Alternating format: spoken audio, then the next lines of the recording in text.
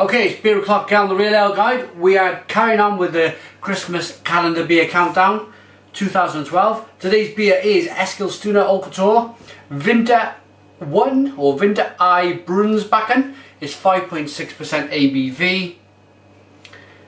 And again, it's a Swedish beer sent to me from Johan in Sweden.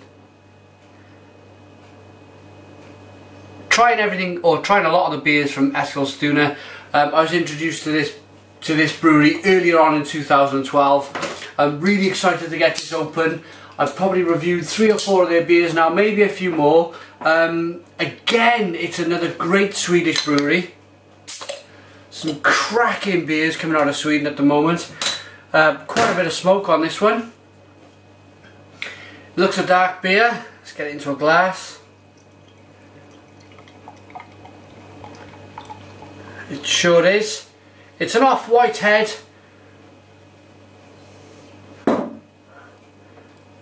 True finger. Tan coloured. Carbonation in the glass. It's fizzing away. Colour of the beer is jet black. There's just a hint there at the bottom. You can see the colour of the beer. With my own eye I can see it a little bit better. But it's just a hint of that kind of redness coming through the glass. So it's a tint of red in there, but otherwise it's an extremely kind of dark mahogany, almost black beer. Let's get a nose on this one then. Oh, I'm picking up almost like port characters. Definite port in this one. Hints of chocolate and spice. It smells absolutely divine. Got to get into this one. Cheers everyone.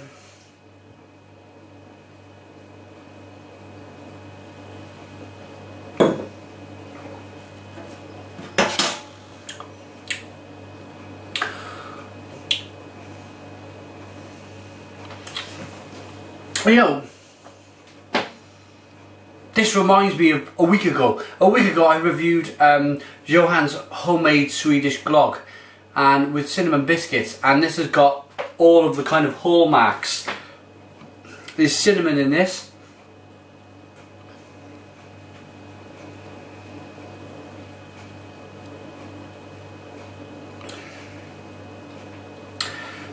Cinnamon, it's floral, very kind of flowery. Spicy, as you'd expect with the cinnamon. Roasted malt.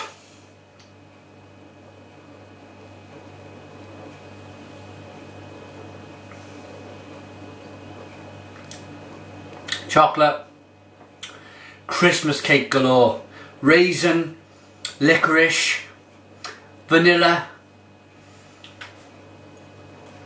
Oh, this is we are 9 days away from Christmas Day, and this is a real cracker. This gets you into that kind of Christmas spirit.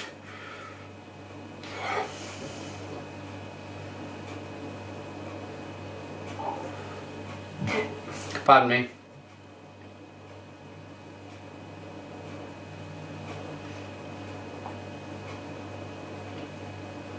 Mouthfeel. I'd say this is more along the refreshing mouthfeel.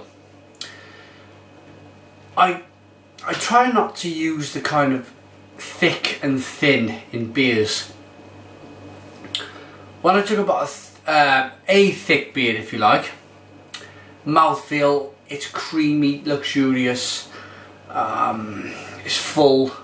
But when I talk thin in the beer world, I like to talk refreshing, because that's where I see it. I see it kind of one of them beers, you can taste the water quality. It's just kind of bang, it's a refreshing beer, but it's got all these kind of clovey, cinnamon characters to it.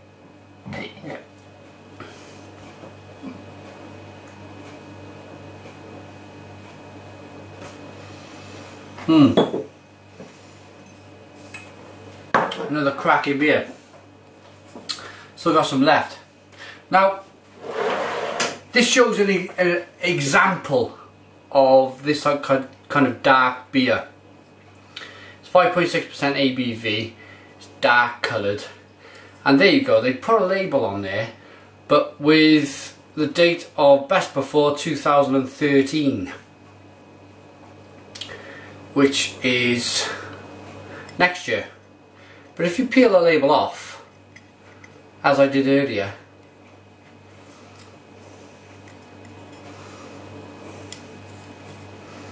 you see that 2013 is actually more of a kind of scope. Best before the 15th of the 7th 2011. You see that? And it just shows they probably had some of this from last year and thought, let's give it a try. Probably had a lot spare. Let's give this one a try. Unless they've used the wrong label. And they've gone, actually, this is absolutely fine. It may have even aged a little bit better. So, pardon me, it just shows, as I said, an example of beer being able to age over time and with it tasting better. And I think beer is a fascinating subject. And I think you've got to be a little bit careful. There seems to be a kind of a bandwagon at the moment of drink the beer fresh, or don't drink it at all. I think we've got to be a little bit careful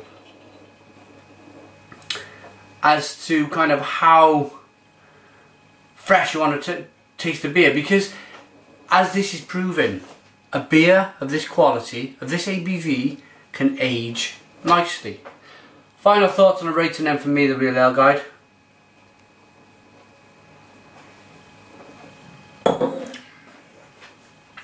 Beautifully spiced, really refreshing, still plenty of carbonation, as you can see, plenty of head retention there.